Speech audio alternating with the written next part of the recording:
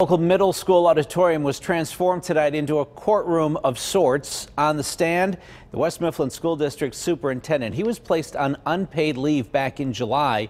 Kim Gable was at the hearing and was the only reporter tonight to speak with Dr. Daniel Castagna. Kim. Yeah, and Dr. Castagna talking and testifying for the first time tonight as this hearing goes into a 6th session. It will go to a 7th session on Monday, the 29th. This all wrapping up at about 10 o'clock tonight when we were live on the air on the CW. And 3.5 hours, again, of testimony tonight, mostly from Dr. Castagna, who cited the reasons why he in turn filed suit against the district and those 6 board members for placing him on leave, citing numerous things among race, because he's Italian American, also age because he's over 40, and retaliation by those board members. So just some background for you. After 3.5 hours of that testimony, he said he was glad he got a chance to tell his side.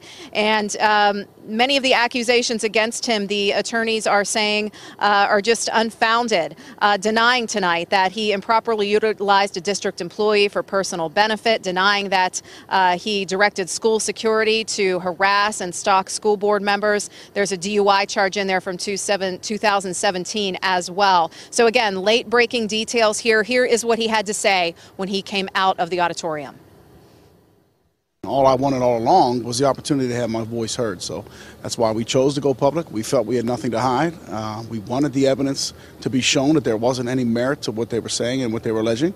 And so I'm actually happy that I'm getting the chance to speak. This is what happens when allegations from 3, 4, 5 years ago now surface all of a sudden for a really bad motive, a political affiliation motive that this current board is harboring against Dr. Castagna because he did not politically affiliate with them.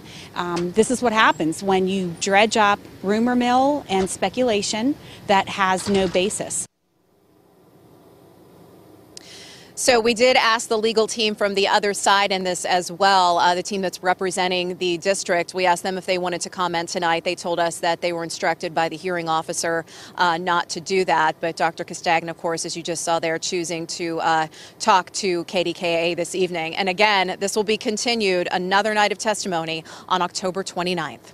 Reporting live tonight in West Mifflin, Kim Gable, KDKA-TV News.